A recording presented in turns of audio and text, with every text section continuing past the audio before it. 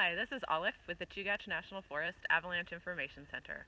We're up here on Tincan. It's November 20th, and we are doing some tracking of surface conditions and getting an overall sense of the snowpack. It's still very early season, unfortunately. We don't have very much snow up here. This last storm put about 2 inches of fresh snow down, and that fresh snow is deposited on some old facets, which we have here, and then a pretty stout crust, which covers most of the terrain from about 1,600 feet up.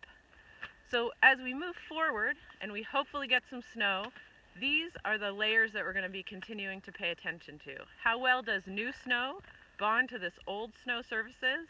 And where is the snow now? Where is it loaded in? You can see it's pretty thin here. There's lots of rocks poking out, lots of some grass sticking out, so it's still very shallow early season conditions. If you are venturing out now, old pockets of wind slab are really the concern.